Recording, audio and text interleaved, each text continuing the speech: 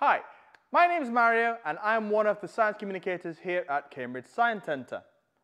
Today we're going to be making an optical illusion called a thaumatrope. But what exactly is an optical illusion?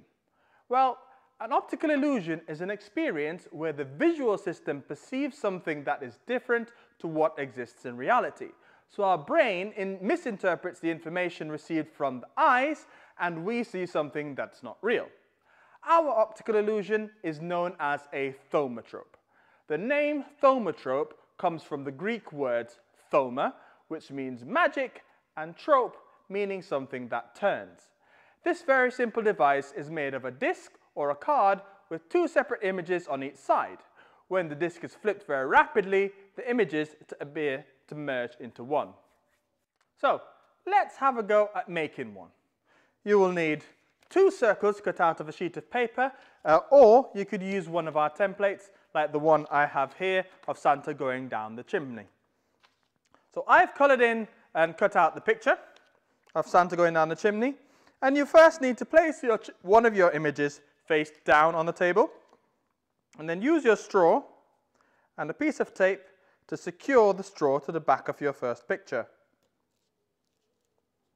You'll then need a second piece of tape rolled into a circle to form a little bit like double-sided tape to put it onto the back of your image, and then you can place your second image on top, like so.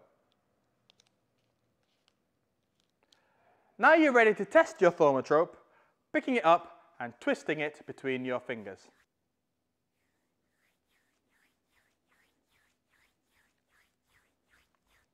So how does this work? Well, above a certain speed, our brain loses the ability to see two different images or objects, so the two blur into one. This phenomenon is very common. You would have experienced it if you've ever looked at a spinning bicycle wheel.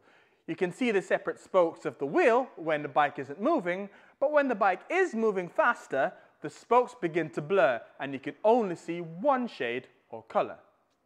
So why not have a go at this at home and share some of your photos and videos with us via email or on social media. So thanks for watching. Bye!